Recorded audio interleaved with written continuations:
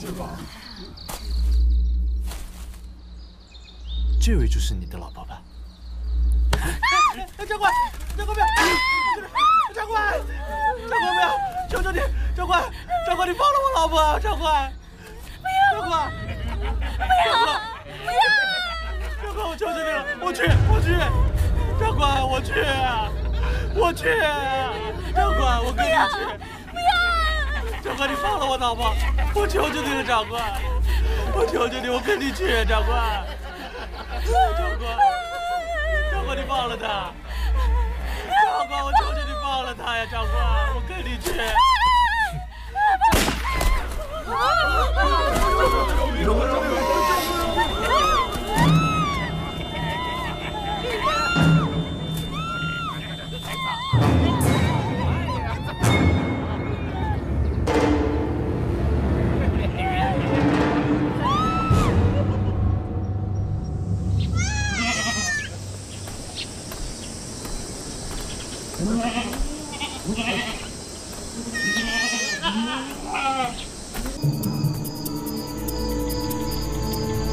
哎，你说，我们是天皇的战士，怎么不去和中国人战斗，老留在这荒郊野地里巡逻呢？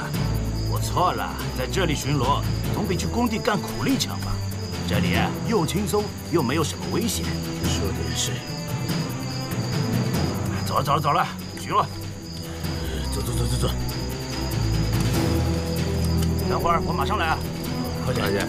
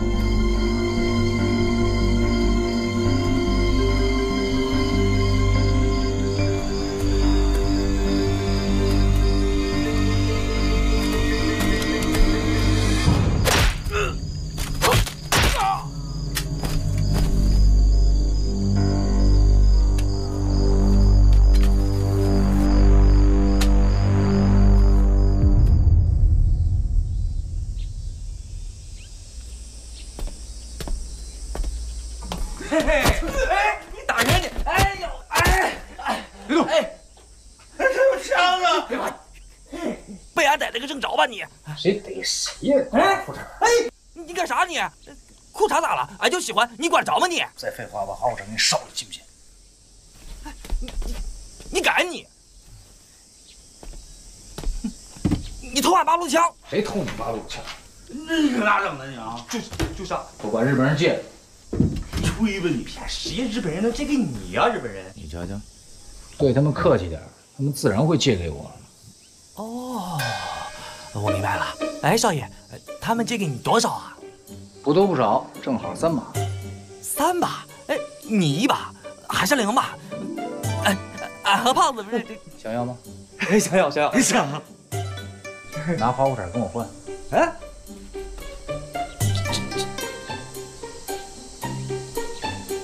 考虑。哎，你考虑啥？换吧。行，谁要你那破玩意儿？拿着玩吧。谢谢。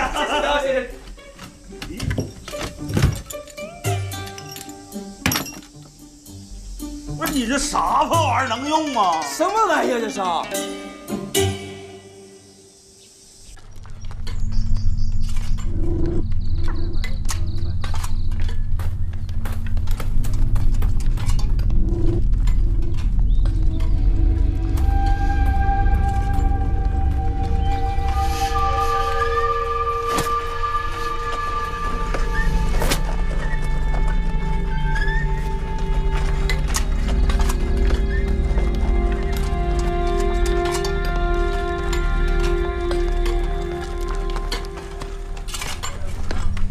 增派人手封锁山区，不能让敌人靠近这里。嘿，没力气了，给我快点！快！要不要帮你啊？快啊！快！快！快！死了吗？没死，给我快一点！快点！快呀！快走！手指头偷懒！快点！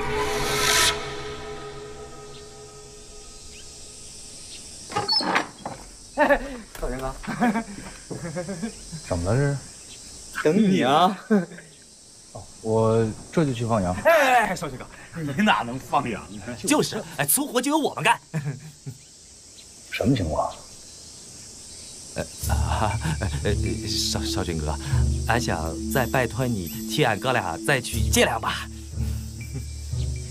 借什么？枪啊！这事儿你没说出去吧？绝对没说呀。好，哎，少军哥，真的拜托你再去借借吧。和俺一起入伍那个狗蛋子，人家现在都是副班长了，我还在这切菜，窝囊。嗨，你不是说工作不分贵贱？哎，少军哥，工作是不分贵贱啊。对了，主要是呢，胖子有个毛病，他一睡觉啊就爱说梦话。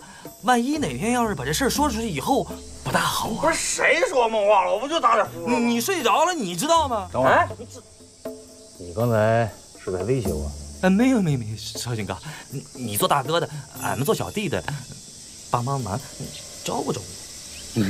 这事儿威胁有效，看来我真得把你们俩拖下水。好，行吧，能借着几把是几把，这事儿没数啊。哎，少军哥，哎，喝茶去，我给你上茶，走，走。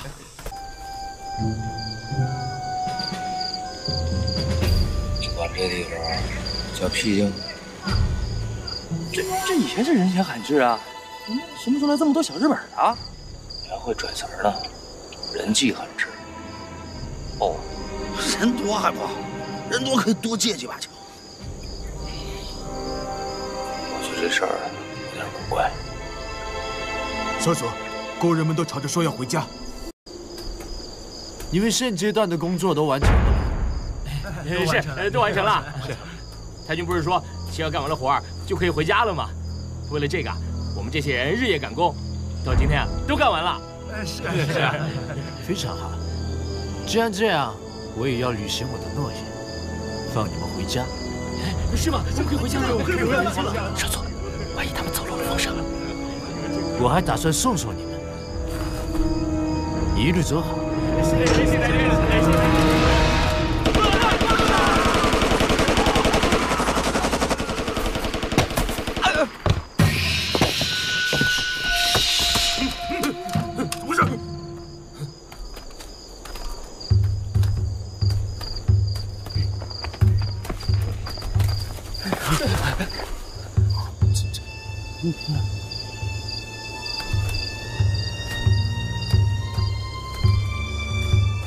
既然要送上门来，那就别怪我不客气了。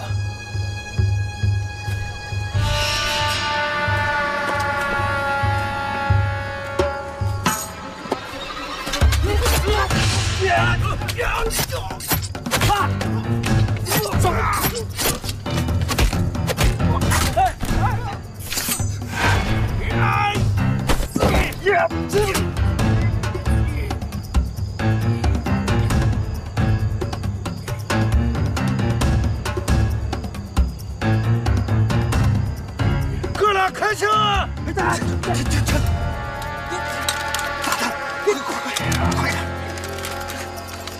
点！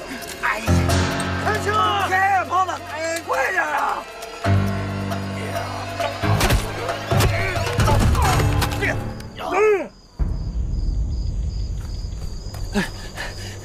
你没事吧？你们俩天天扎呼里有枪，会开啊？扶我一把吧。好。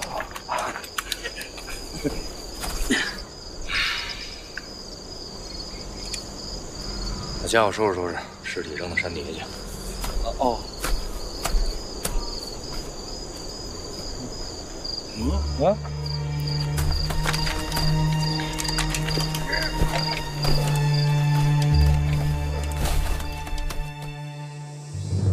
喜欢吗？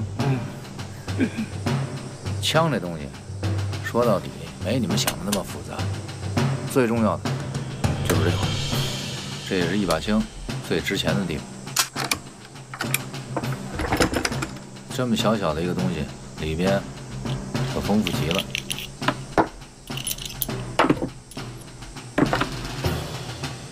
最重要的是这根弹簧，要多上油，否则的话，子弹就打不准。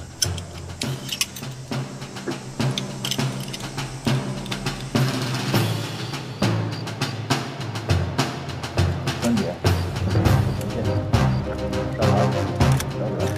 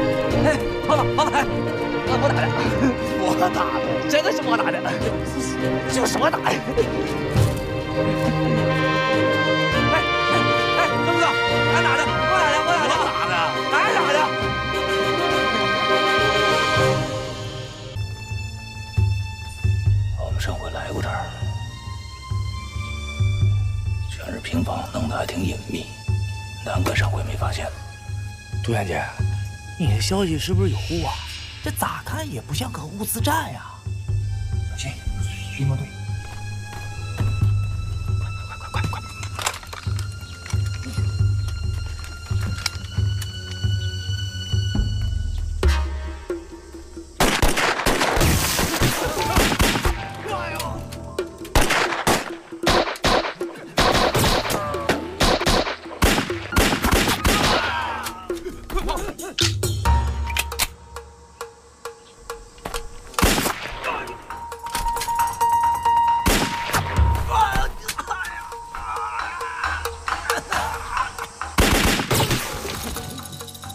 队长，兄弟们中埋伏了，咱们赶快去救吧！救个屁呀！对方有多少人你知道吗？你看人家枪法打得过吗？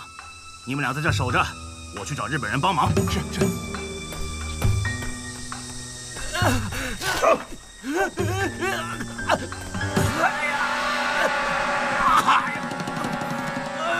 这里有人定，为什么有伪军巡逻？这前面有一个库房，是皇军，不是鬼子的临时补给站。有多少人？不过看你这架势，要是不处理的话，破伤风是肯定没掉。破伤风你知道是什么吗？其实也不要紧，最多也就是锯个腿而已。不过说到这个锯腿啊，可就有点意思了。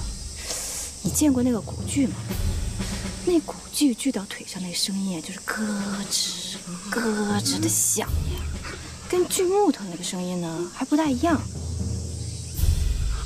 我说，我们来的时候有20多个人，可是被你们这么一打，就没几个人了。村子里边有多少个房间？完整的有4间，1间兵营，1间弹药库，1间物资库，还有1间被我们队长给占了。知道骗我的下场吗？哎呦，大爷，我哪敢骗你呀？我这辈子不想只要1条腿啊！瞧你那胆小的样子，逗你呢。我还没问完呢。我这下手够轻的了，是他不经打。到现在都没出来人，我估计他们是叫增援了。我们时间不多，抓紧时间行动。来，传过去。来，一人一个，胖子跟田龙要负责那边，胡子跟杜鹃要负责这边。行动。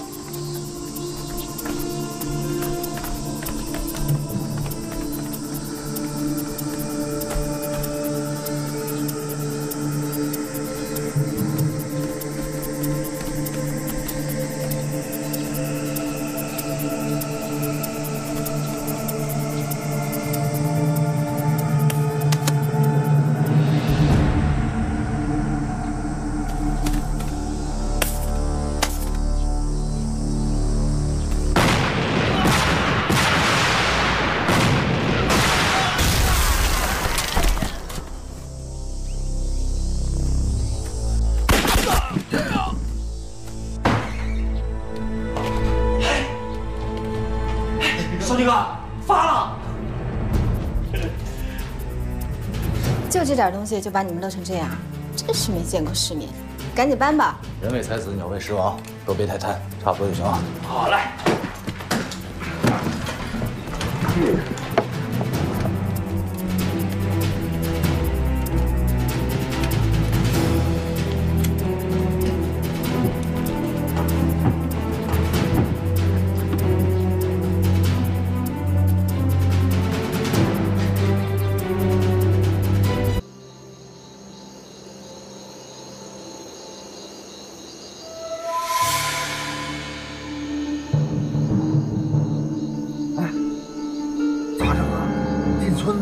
小鬼子封锁了，啥咋整啊？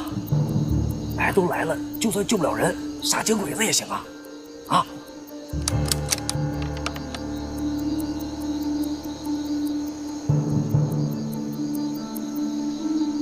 胖子啊，一会儿咱俩分工一下，俺负责左边的鬼子，你负责右边的，俺俩分头行动啊！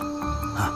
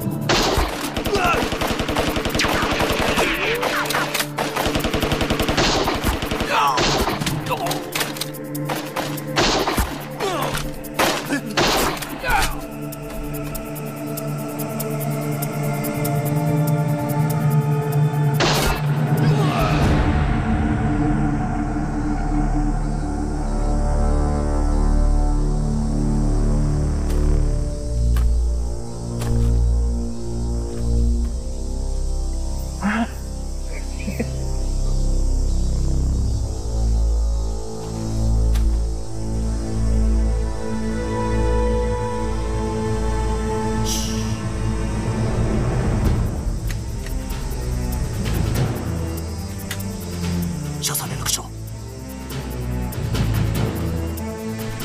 小金哥，你不是在关禁闭吗？你咋来了呢？我要是不来的话，你们俩能活着吗？少金哥这枪法，那真是太准了。袭击岗哨，万一援军冲来怎么办？俺俩看没几个鬼子才动手。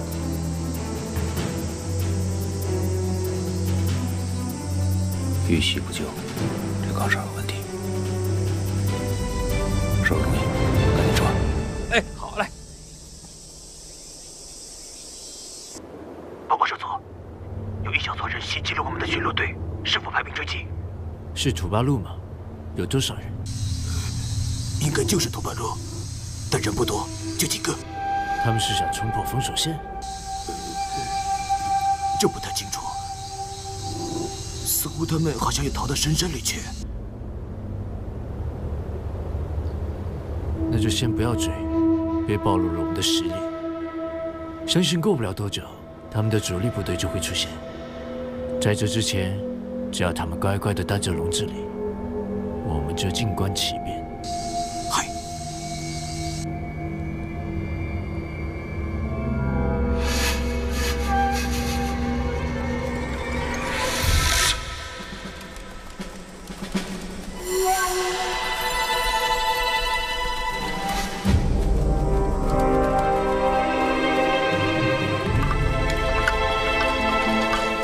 站住！转过来。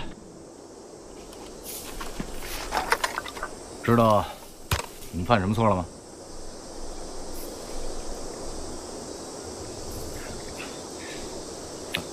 俺俩知道错了，不该私自下山。俺俩以后不会了。你们私自下山，虽然愚蠢，但至少能证明你们有血性。这事儿没那么怪你们，但我怪的是你们作战的方式。我不是教过你们吗？怎么关键时刻全忘了？在没有弄清楚敌人的情况之前，贸然出击已经是大忌了。战场上没姑娘，你卖什么帅？你知道你浪费了多少子弹吗？就是，瞅你这家伙呜呜喳喳的。你给我闭嘴！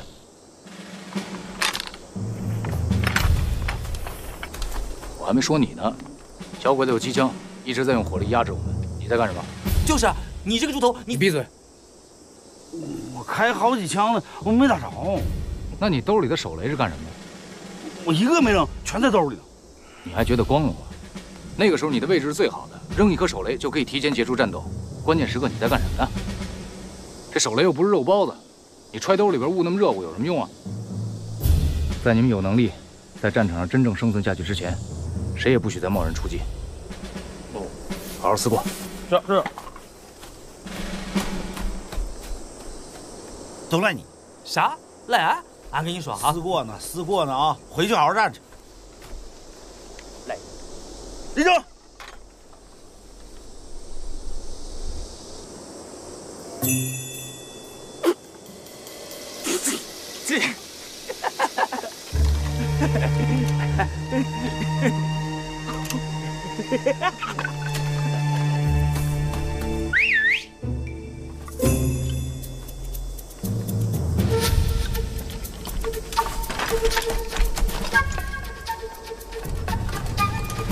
少军哥，少军哥，这么多东西要拿回去，被发现了可咋办呢？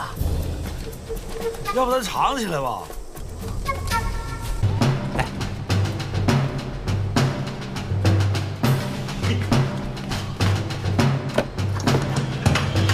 好了，没时间看展览了。来，我给你们介绍，这个你们管它叫盒子炮，它的学名叫毛瑟手枪，德国生产，是目前精准度和稳定性最高的手枪。来。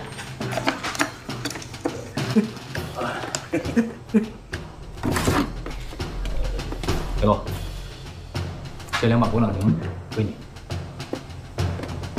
哎，少军哥，凭啥他是2把，俺是1人1把呢？勃朗宁的后坐力较小，枪体也比较轻，在国外广泛使用于女性。听到了吧？女士专用。来，这把枪叫捷克轻机枪，广泛使用于国军，也是国军的火力支柱。耗子，你知道机枪是干什么的吗？知道，不就突突吗？照你这么说，所有的武器都是突突。机枪在战场上的主要作用是压制敌人进攻，扫射群体敌人。这把枪由你来使。我没想到这个。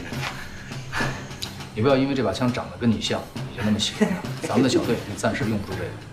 另外，我要强调的是，机枪虽然突突起来比较痛快，但是对子弹的消耗也比较大。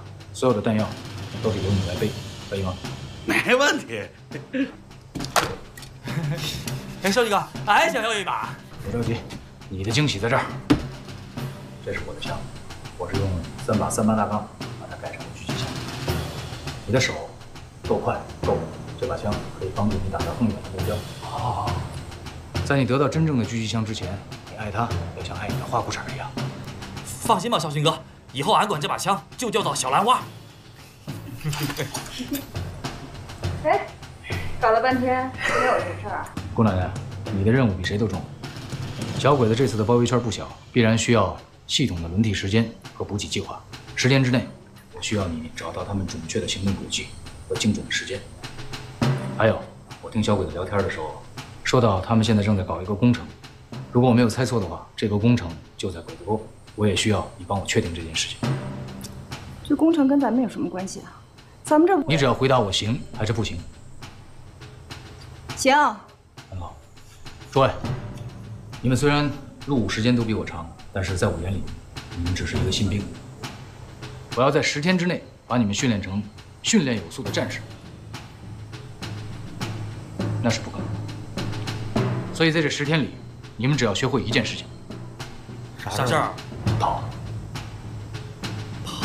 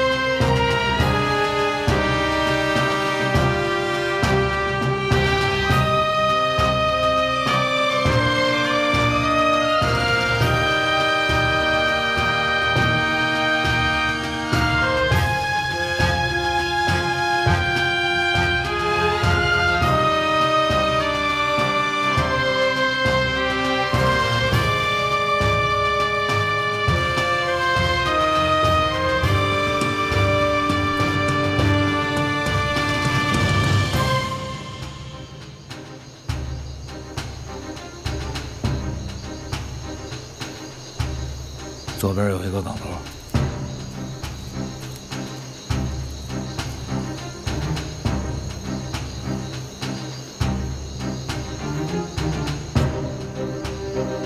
右边又是一个岗头。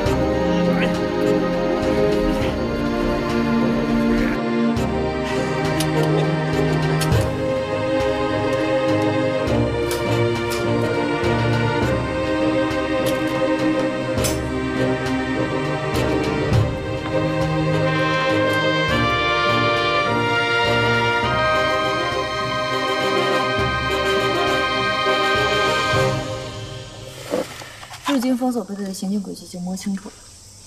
这几天我特地分析了一下他们物资运送的情况，在鬼头沟附近建造工程的可能性最大，但具体是什么还不清楚。去了以后就清楚。咱上那儿干啥去？不掩护大部队突围吗？啊，你还记得咱们上次袭击的那个岗哨吗？啊，如果按照刚才杜鹃的分析，那里边至少住着2个排的日军。那么多，那得小50人呢。是啊，他要是都冲上来，咱们可就惨了。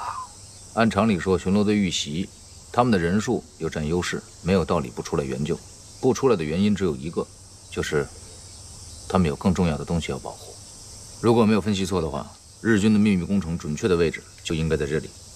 他们之所以对我们进行封锁，就是怕我们靠近这片区域。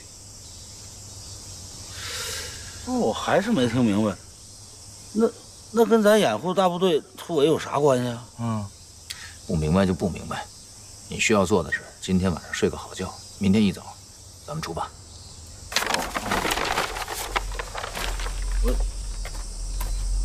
你听明白了？没有。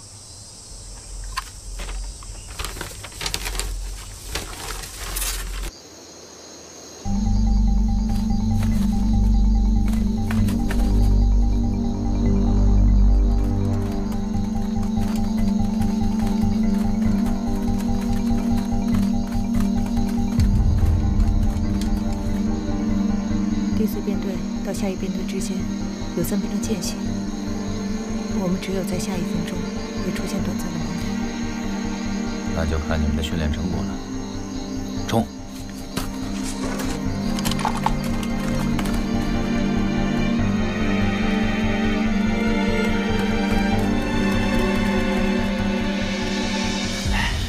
胖子，你太慢了，都吓散了。早晨吃多了。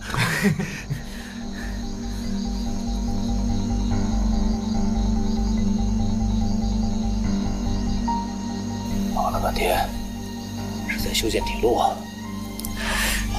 交界线离这有那么多的距离，怎么会选在这深山里呢？日军的动机咱们以后再说，你现在赶紧回营地。天黑之前，我们会把所有封锁区的小鬼子都吸引到这儿来。到时候，你让江团长带着大部队赶紧撤出包围圈。这要是再跑不了，这团长他也就甭干了。都拉到这儿了。是啊，小兵哥，小鬼子能听你的吗？我会让他们爱上我。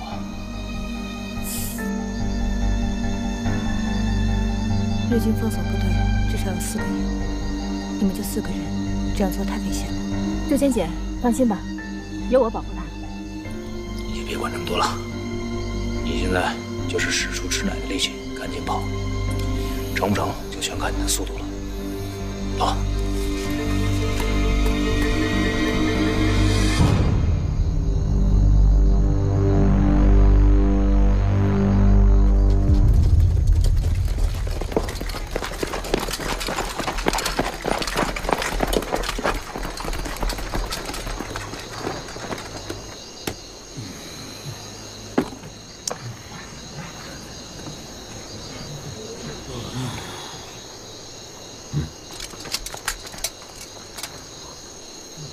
我带队到前面去看看，让他们打起精神。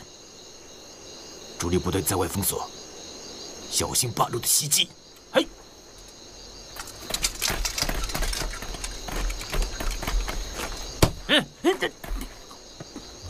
藤堂副官现在外出巡逻，命令你们打起精神，小心八路。嗨。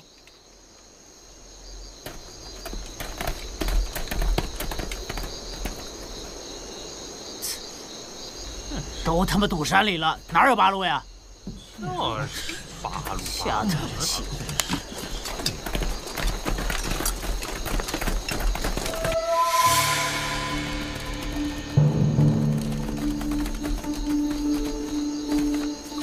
都清楚自己的路线和位置了。放心吧，清楚了。行动。好。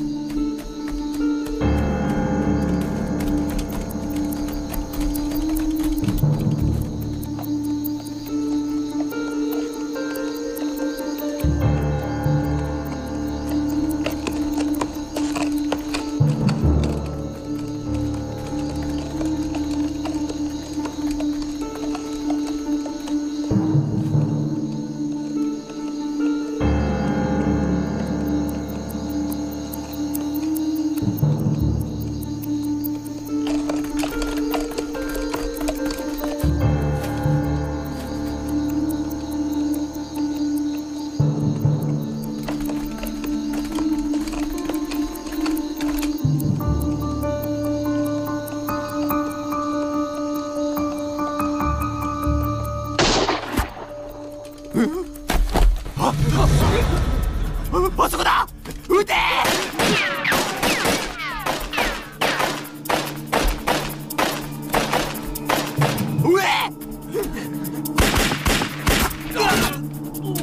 あっちだ、撃て！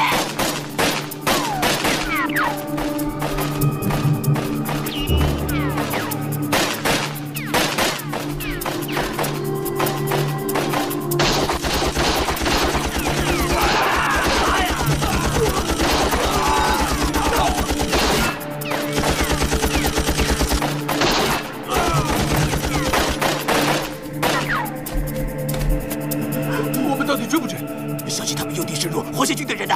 不知道。报告，电台长，和部队会合后，在人之间快！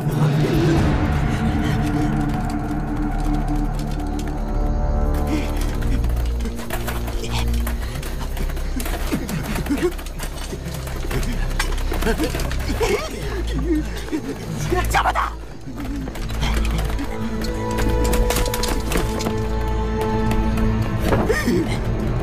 报告，为什么不来支援？是您说的，让我们死守铁路，万一我们走了，这八路来了，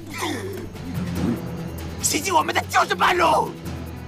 不可能，八路已经被皇军堵在山里了，他们不可能出来。多少人？不知道，应该不少。快，和我去追！我要将他们一网打尽！快！看来人还不少，快追！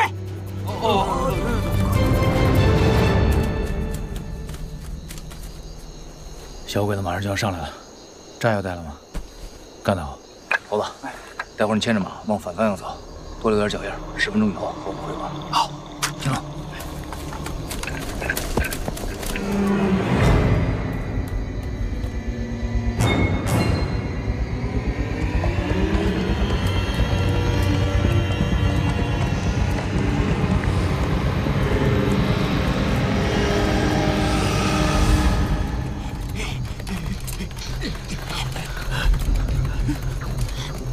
人呢？嗨！给我散开搜索！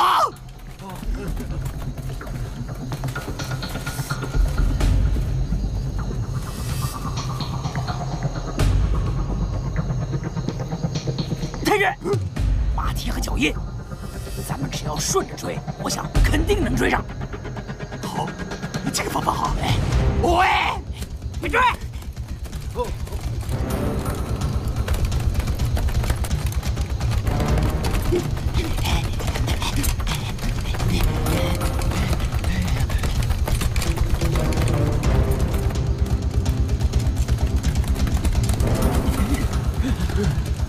什么打？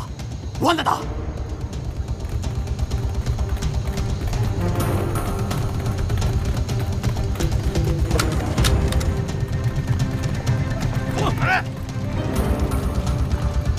走！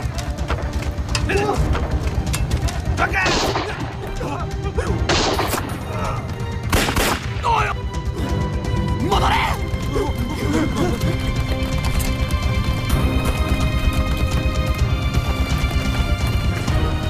朝那个方向一直跑。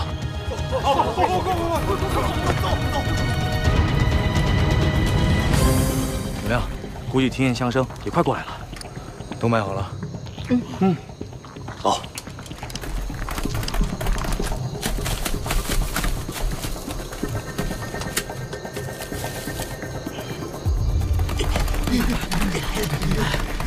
注意。报告，人呢？怎么都跑了？给我抓回来！嗨，给我追！是。放开门！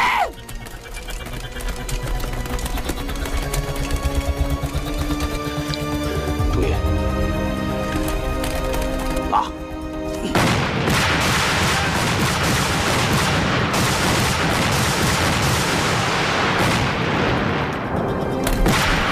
我们等等，报告少佐，我们遭到八路的猛烈袭击，请求立刻支援。你说什么？有多少人？立刻派所有部队去支援！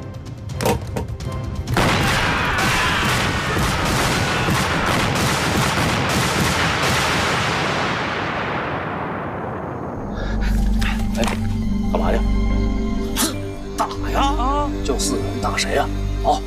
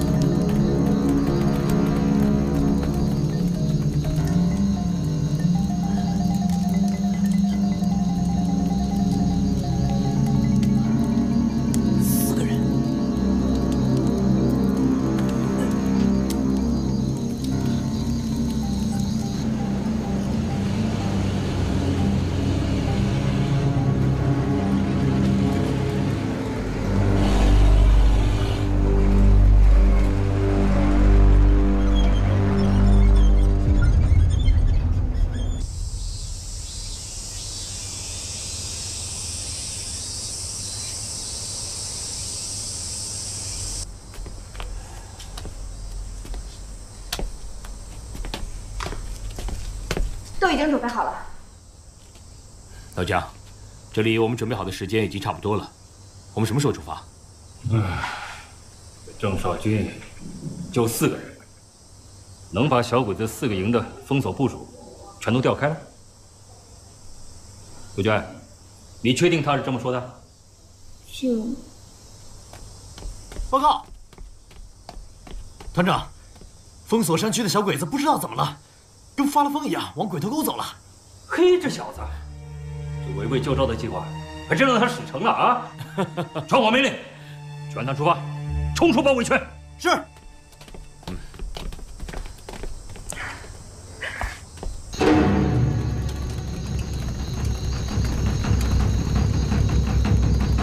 快点！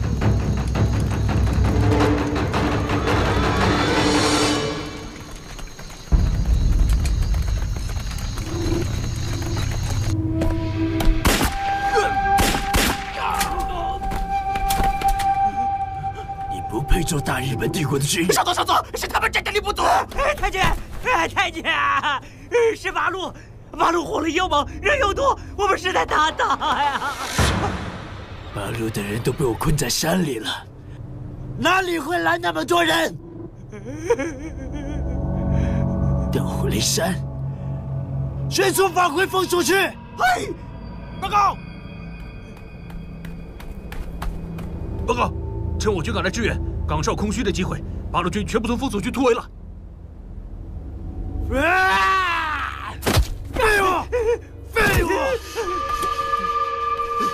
废物！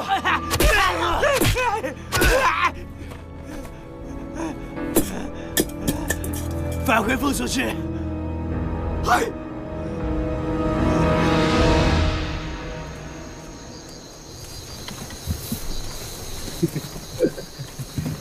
少庆哥，也不知道张团长和杜鹃姐他们带着大部队冲出来了没有？就你那几炮开的，把全地球的鬼子都引过来了。那姜志国要再突围不出去，这团长他也就别当了。哎，跟着我爹这么久了，这次总算是真刀真枪的打了一仗。好样！没想到田振兴还有你这样的闺女。射击、爆破，你是一把好手。那当然了。我啊，就是英雄无用武之处。怎么样，我说的对吧？带上我肯定没错。哎，你们怎么说的好像没我啥事儿似的啊？你可拉倒吧！别说声，注意隐蔽。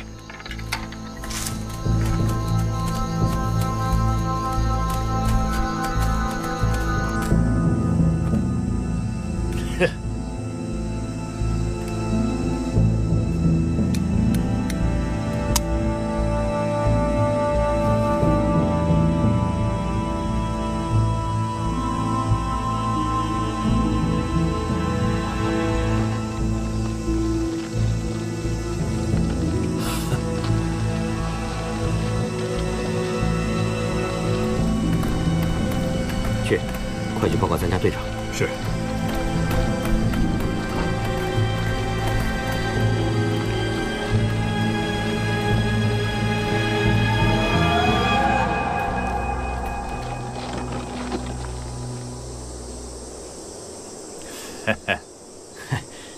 这位大爷实在对不住，家里有急事，赶得太急了。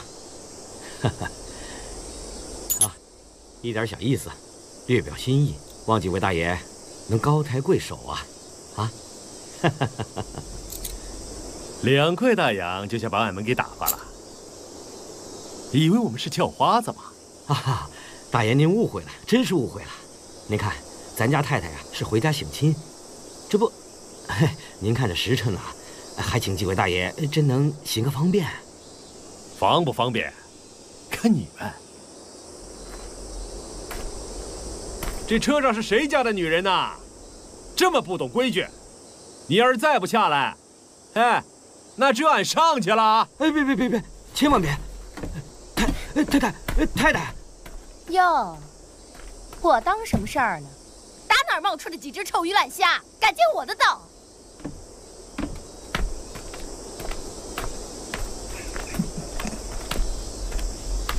我可告诉你们，我家男人可是这一片皇协军的大队长，你们敢接我的刀？我看你们是活得不耐烦了，都他妈给老娘滚远点！哎呀，感情是黄狗子的婆姨呀！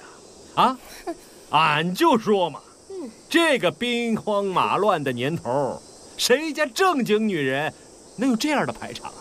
我呸！你说谁不正经的你？哟，还生气了？说错你啦？啊？行了，你也别瞎担心，俺们呐，只劫财不劫色。下来！你们这帮给脸不要脸的东西，干嘛呢？都上啊！快点！你们干什么呢？你们干什么呀？快给我！不能抢我的东西，你还给我！哎呦，打劫了，打劫了，土匪！哎呦！大娘，怎么了？大娘，大娘！哎呦，大娘，你没事吧？来，慢点。哎呀，没事吧，大娘？啊，没摔伤吧？啊，哎，大娘咋了？大爷，俺们是逃难的，俺身上没钱，你放了俺们吧。不是，大娘，您误会了，俺们不是土匪，俺们是抗日救国义勇军，俺们只劫那些卖国求荣的狗杂碎。来，这样啊，您拿着，留着路上用。哎呦，我的妈呀！你们这个不能拿！弟兄们，你们身上谁还有大洋，都拿出来，给这些乡亲们当盘缠。二哥，咱把这些金银都分给他们吧。行，好嘞。哎呦，大娘，太太，这个您拿着。来，干什么？谢谢啊，谢谢。我的翡翠，哎呦，别动！我的珍珠项链呐！哎呦，这怎么？大娘，这些都给你啊。没事。啊，走，乡亲们，咱们走吧。谢谢啊。回去。大娘，这年头不太平，一会儿你跟乡亲们接着伴走，这路上好有个照应啊。哥儿几个，照顾一下大娘啊。好嘞，慢点啊。慢点儿。谢谢了。慢点啊。好。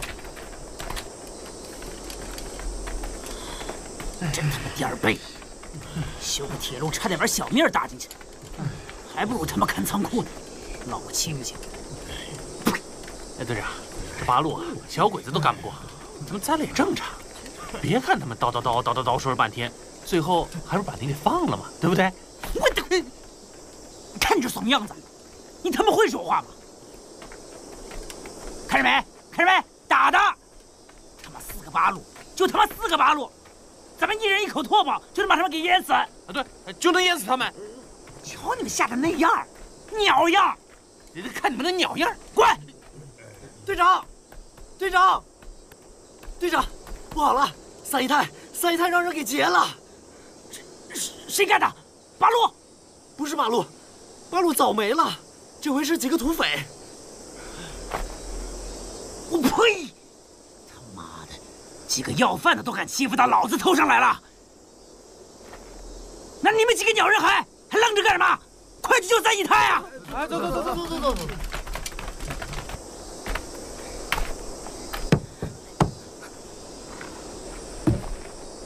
嘿嘿，别藏了，这么大点地方，哪儿藏得住啊？顾头不顾腚，赶紧出来吧！我不出去，我可是皇协军大队长的三姨太。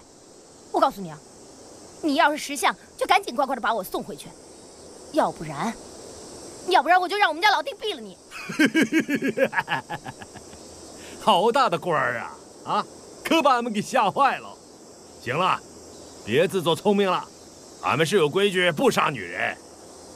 可是万一这马车动起来，把你给碾死了，到时候你可别赖我们啊！哎呦，老丁啊！哎呦！给我杀！别让他们给跑了！我在这儿呢，老丁！别跑啊！别跑啊！站住！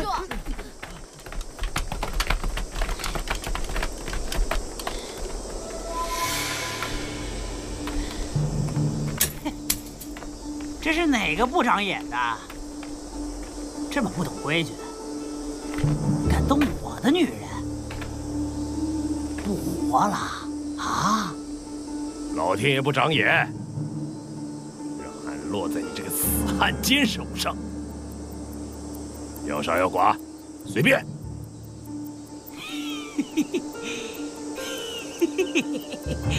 哎呀，这头上没毛的秃驴说话就是狠呐！啊，哼，来人，崩了！对，都崩了。敢接老娘，后悔了吧？晚了。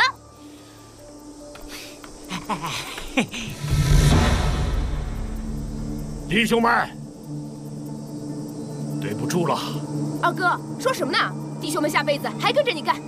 对，下辈子还跟着你干。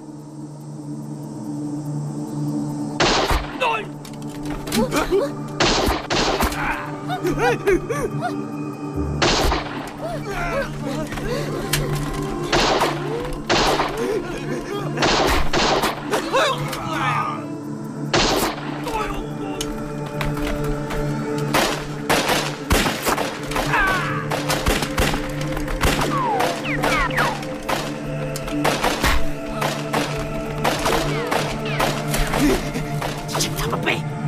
谁放的枪？队长，队长，我听说好像有4个呢。4个人。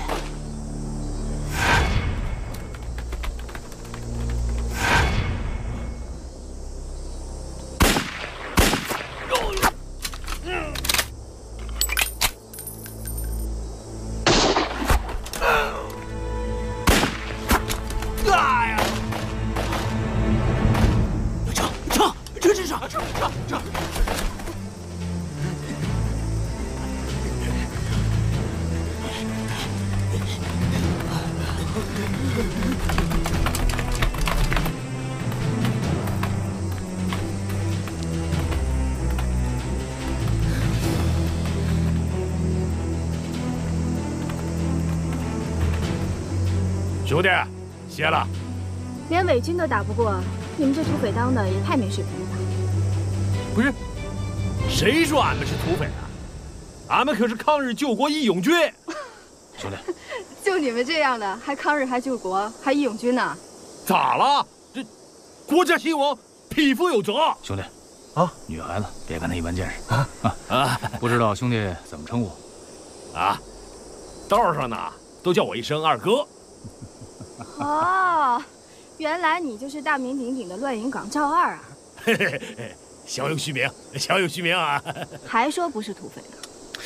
差不多行了吧？道上人揍你，我可不拦着。那个兄弟啊，这回啊，都是你救的俺们，俺赵二也没什么可报答你的。这么着吧，就请你们跟俺回山寨，俺给兄弟接风。这倒是一个好主意。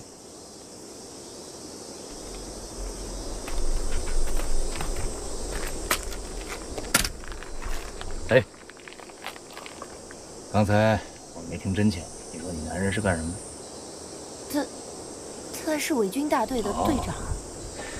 照我说，你这男人不靠谱，哪有逃命连老婆都不要的？这王八羔子，亏老娘平时待他那么好。没事，别急，要不要我替你教训教训他？啥？他不是伪军大队长吗？应该有不少家底儿。咱们让他长长记性。我说，这位兄弟，你这是要干啥呀？二哥，啊，想不想干票打他？俺们是抗日救国义勇军，这伤天害理的事儿，俺们不干。你瞧瞧，二哥，有原则，但是你放心，我让你做的肯定是对抗日救国有帮助的。哦，这样啊，那成啊，你说咋办？走，咱先到这边来。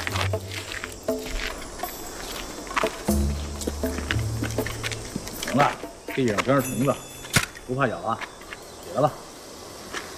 别装了，我打的是你右手，我自己看见了。你要再装死，我可就真成全你了啊！过来，回去以后跟你们队长带个话，告诉他，他的女人被乱云岗的好汉给劫走了。明天太阳下山之前，我们要见不到3000大洋，后果让他自负。好，我这就回去报信。回来。你年纪还小，以后还有很多正经事儿等着你去干。这趟画带完以后，伪军你就不要再当了，否则的话，下次再见到我们，你可就没这么幸运了，明白吗？明白，明白。大哥，哎，麻烦你让兄弟们把这些尸体都收拾收拾，我们哥几个待会儿就要去你山寨热闹热闹了。哎，弟兄们，干活！好嘞。哎，不是，兄弟，你刚才说哥几个，不就是你们俩吗？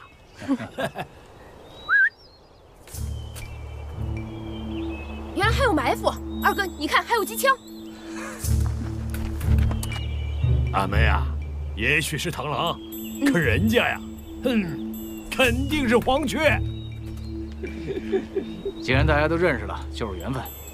三姨太，接下来的事儿可就得靠你了。少俊哥，咱们这样好吗？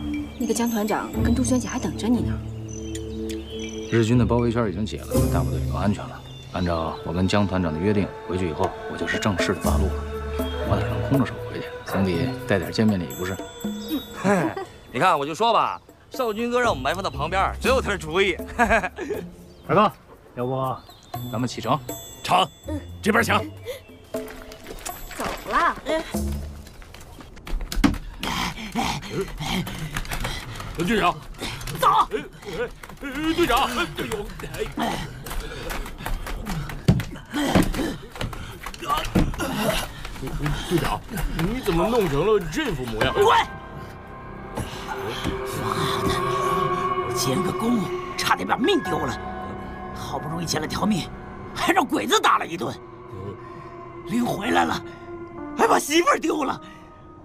咱们这帮八路还有完没完？有完没完？有完没完啊！去，给我倒杯水。哦。哎，水呀！哎呦，哎，水来了，水来了！来，喝水。亏我跑得快。队长，您真是命大呀！您看这多邪乎，您都没事儿，您说是不是啊？我就爱听你说话。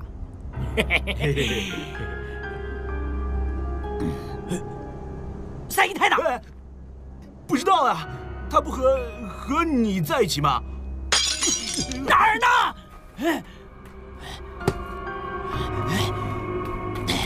队长，三姨太还在他们手里，他们让我给您带句话，说要3000大洋。3000，老子要有他妈3000大洋，还他妈干这鸟事儿！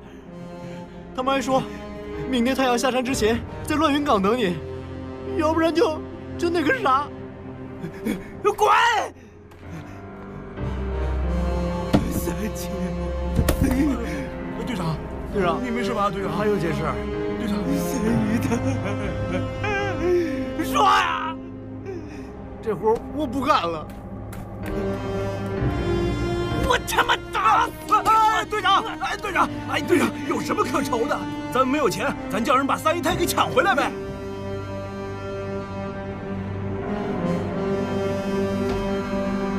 你说什么？把三姨太抢回来啊！上一句。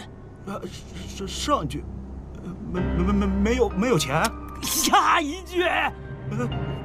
咱再叫些人。对呀，敢跟我斗，你们还嫩点儿。走，跟我去见一下武刚少佐。啊？咱没事找他干嘛？懂个屁！这道上的八路，跟炸了鬼子铁路的是一伙人。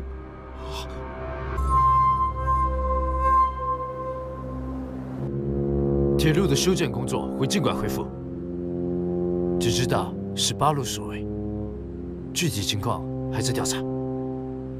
是，属下该死。明白。以后铁路的安全工作我会亲自负责。是。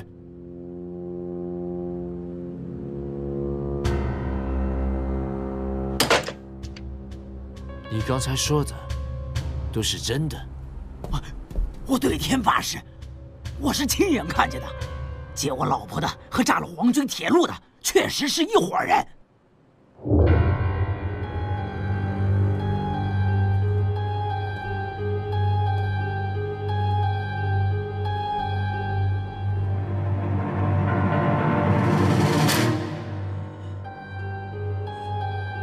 据我所知，八路军纪严明，怎么会干起劫道的勾当呢？走散了。我还要去处理鬼头沟的烂摊子，要么我破例借你一队人马。不过我们有言在先，如果你带不回八路，一定，皇军如此英勇，一定手到擒来。我明天就上乱云岗。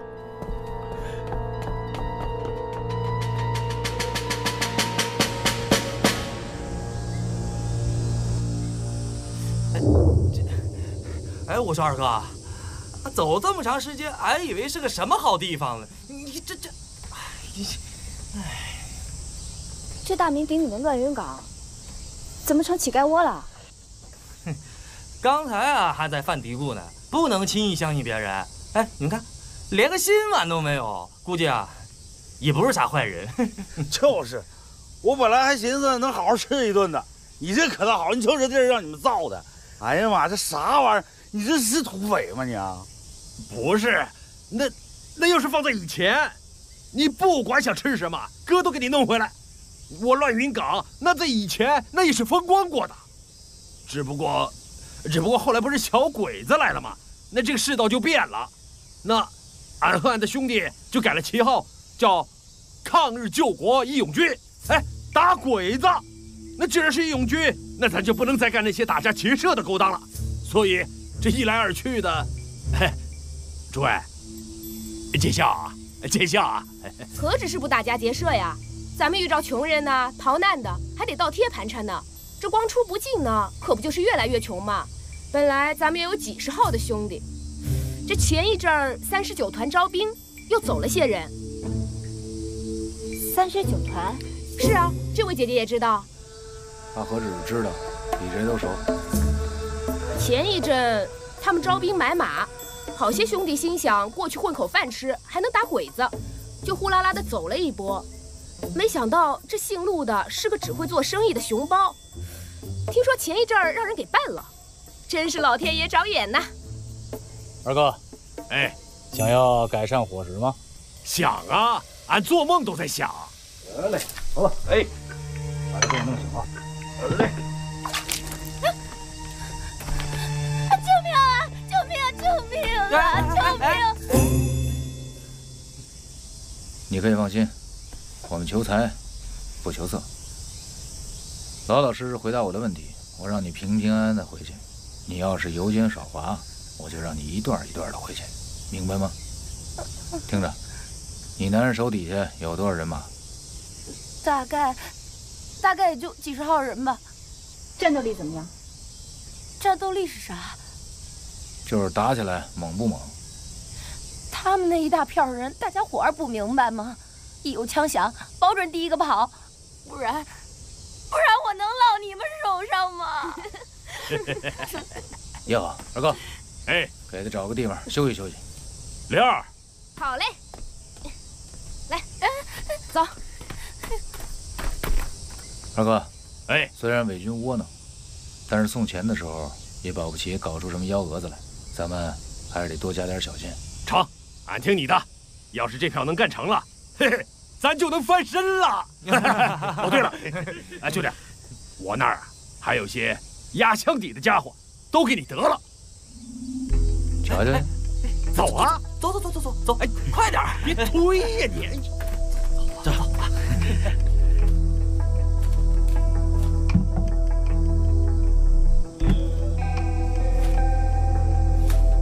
二哥啊，这就是你们压箱底的东西啊！啊，这枪栓拉不上，上面全是锈，这拿这个枪怎么打鬼子啊？什么乱七八糟的这是？这破玩意儿都用不了啊！二哥，哎，兄弟，知道这什么东西？这我哪知道啊？这抢小鬼子的，这上面竖竖横横的，我也不认识他，就看到里边一块一块的，也不知道是干嘛的，有用吗？用吗？我说你啊，是拿着金饭碗要饭。哦，这东西你拆过吗？那什么，弄回来的时候拆了一块。你是不是以为这是肥皂？包裹的很好，保存的也不错，还能用啊。TNT， 好家伙，就这4箱就能把整个县城都给拆了啊？啥？不是，这点玩意儿能有这么大威力啊？嗯，还是你见过世面。放心，这东西这会儿安全的很，要雷管和导火线才能引爆。二哥，哎，有这些宝贝，你就放心吧。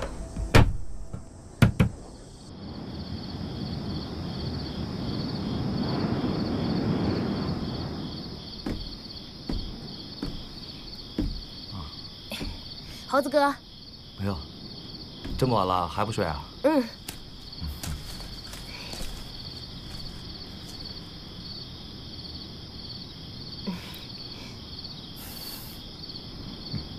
想看看？嗯。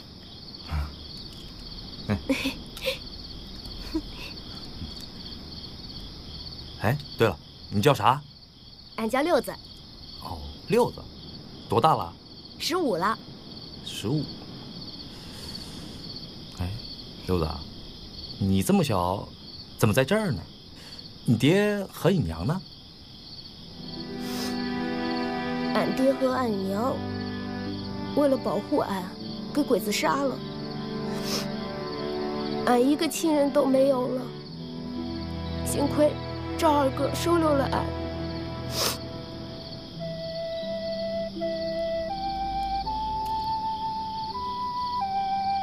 六子，其实猴哥小的时候身世和你差不多，不过猴哥现在也遇到好人了。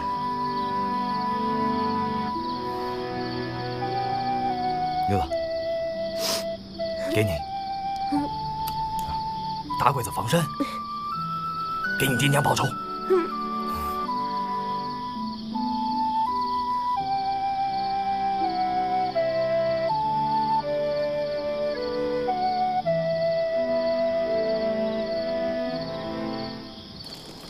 少俊哥，哎，你还没睡？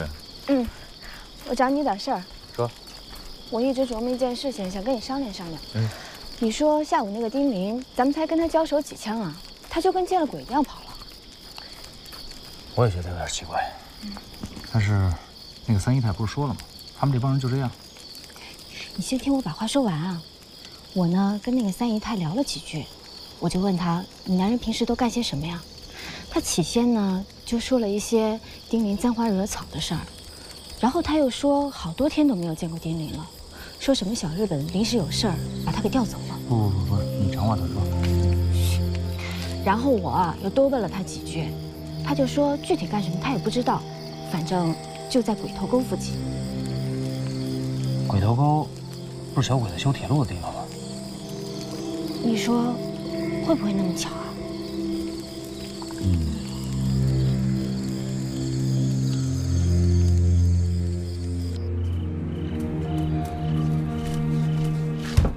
别睡了。别啊！我问你，你男人在鬼头沟做什么事？我真不知道。你想了吗？你就说你不知道，好好想想。我想起来了，有一次他喝大了，他说小日本让他去搬木头。对，是去搬木头。合上眼睡吧。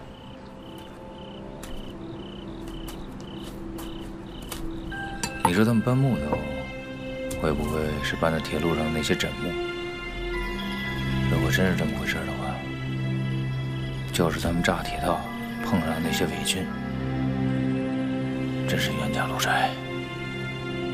那这么说，我们被发现了。看来今天晚上这觉还真不能睡。好事。不能睡了还好事啊？姑奶奶，你可是救了大家的命，你说这是不是好事？走。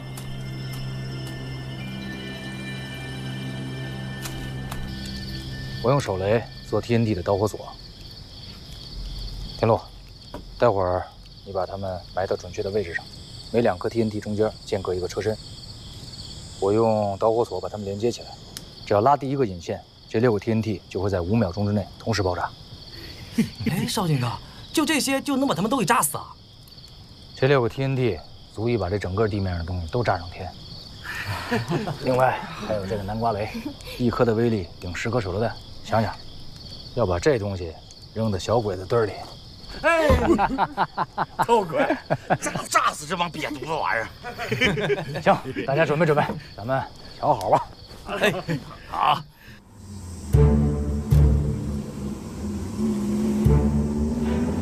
队长，你这次可牛大发了，领着小日本来剿匪，这10里8乡的谁也没这能耐。那是，咱是谁呀？看看人这装备，别说是几个土匪，就是一窝，那一枪打过去也够他们好受。哎，那是。哎，队长，那到时候小日本不听咱指挥咋办啊？那怎么可能啊？咱是谁呀？小日本没脑子。是没脑子。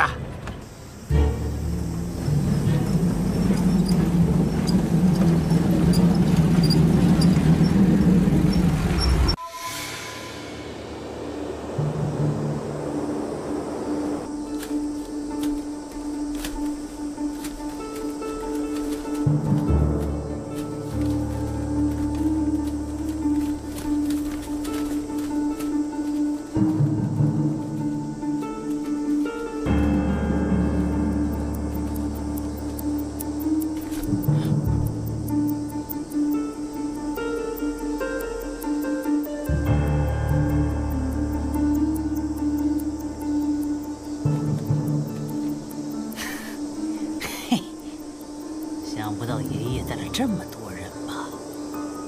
今天就让你们知道爷爷的厉害！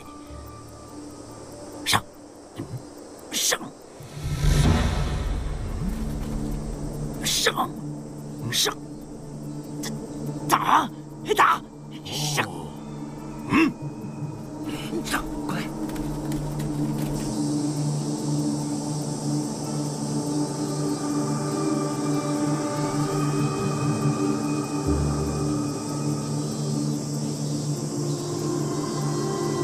兄弟，你可真是神了啊！哎，你咋知道他们今天会来偷袭呀？还有那个什么狗屁队长，他什么来路啊？平时都是小鬼子带着二狗子，今儿是咋了？怎么是二狗子领着小鬼子？哎，这我还是第一回见。行了，你别再说绕口令了。如果我没猜错的话，他们是冲着我们来的。啥？他们认识你啊？兄弟，今儿个小鬼子有点多呀，小鬼子的火力可比二狗子强多了。要不，咱先避避风头。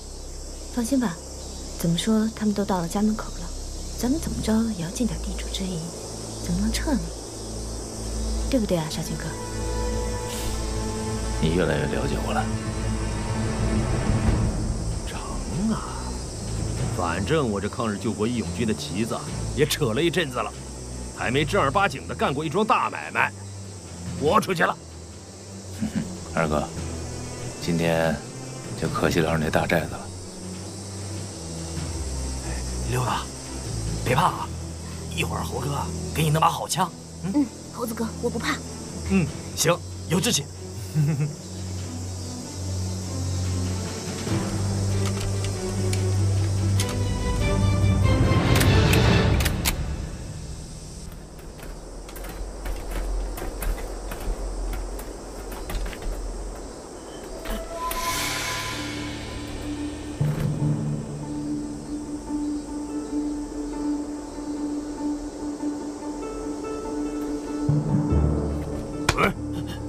怎么没人？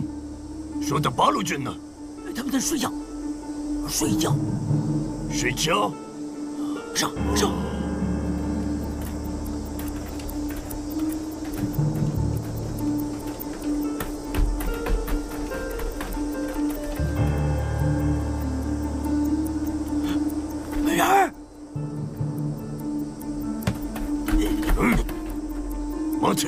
我要去救我的美人，你拉我干什么？小心有埋伏。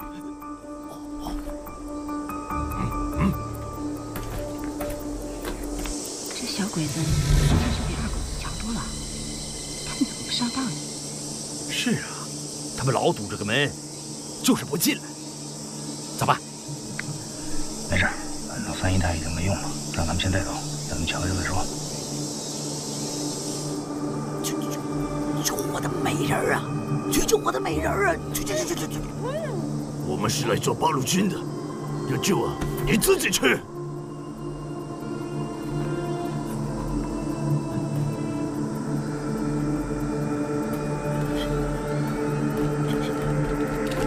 美人，美人，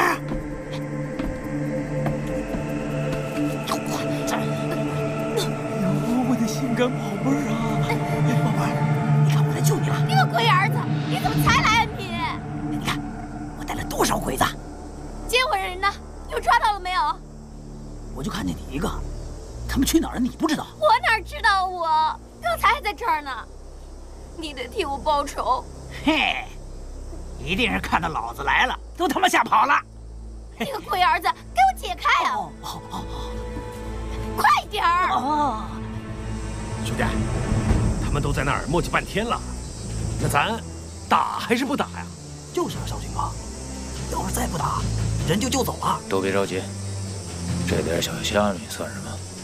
大鱼还在后边呢。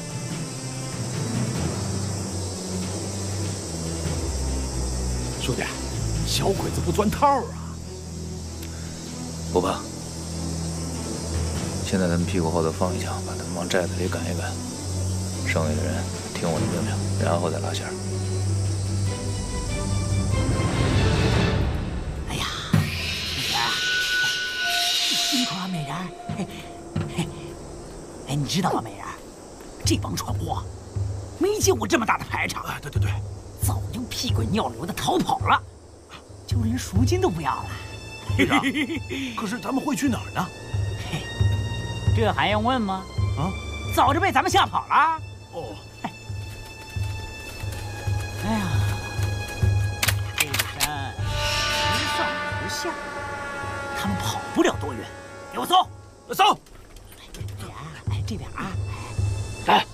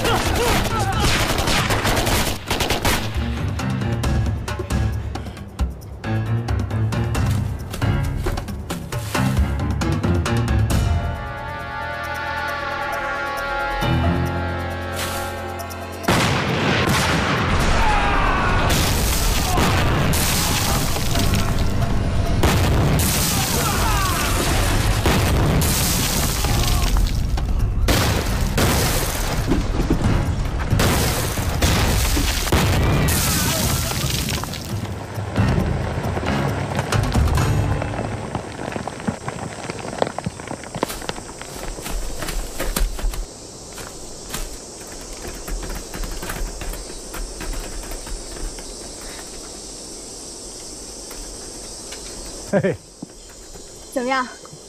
我的手艺还不错吧？干得漂亮！咋就成了你的手艺了呢？这，兄弟，这炸药是俺的，这寨子也是俺的，该怎么算这功劳，也该算是我的吧？瞧你那小心眼的样，我逗你玩呢。